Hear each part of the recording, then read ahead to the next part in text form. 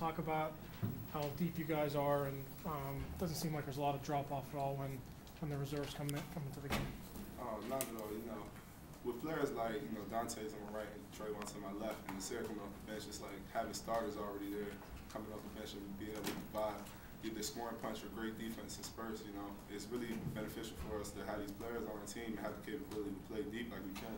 So, we just got to keep on pushing on and continue on what we're doing. Do you think that sets you apart? Do you think that's unique for a lot of teams? A lot of teams in the country don't, go 10 or 11 deep like you guys, and have that many weapons off the bench.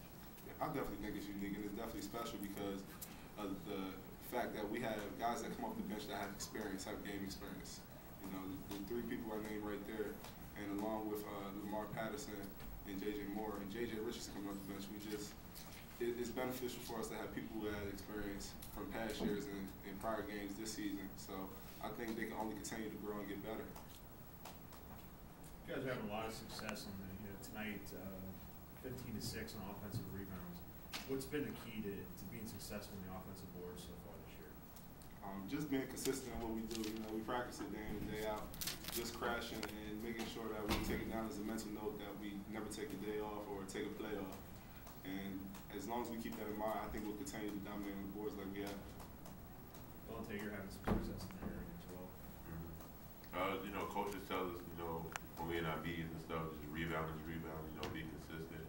As a team, we send four to the class. So we just all try to, bring that every day.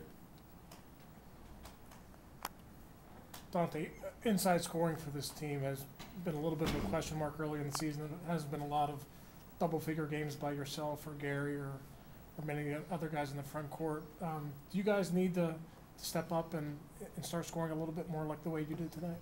I think with the scoring, it's going to come.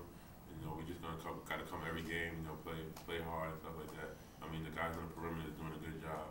So we just got to come every game. If you have a bad game this game or the next game, you just got to bring it the next. You got to try not to focus on it, let it carry over to the next game, throw bad shots, and take forced turnovers, stuff like that. Trey, you had 6 assists and only 1 turnover. You talk about maybe you think you're playing a little bit more patiently than you did earlier in your career? I'm playing a lot more mature, I think.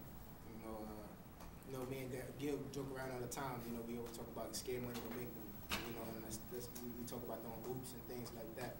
So I'm just trying to take what the defense give me and take the open play. If they give me an open drive, take it. If a guy open, make a simple pass and don't look for a spectacular pass. Sometimes, I could get a hockey or something, pass to one guy and make it to the next guy. So just taking it like that.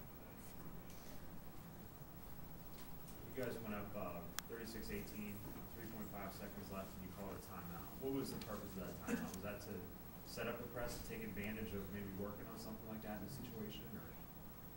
Basically, we just didn't want to give them an opportunity to score at the end of the half. Just any type of momentum swing that could happen during the game. We were trying to just prevent that, and basically, coach was just telling us to funnel and stay in the gaps to prevent them getting any long passes or tries to open up a shot attempt.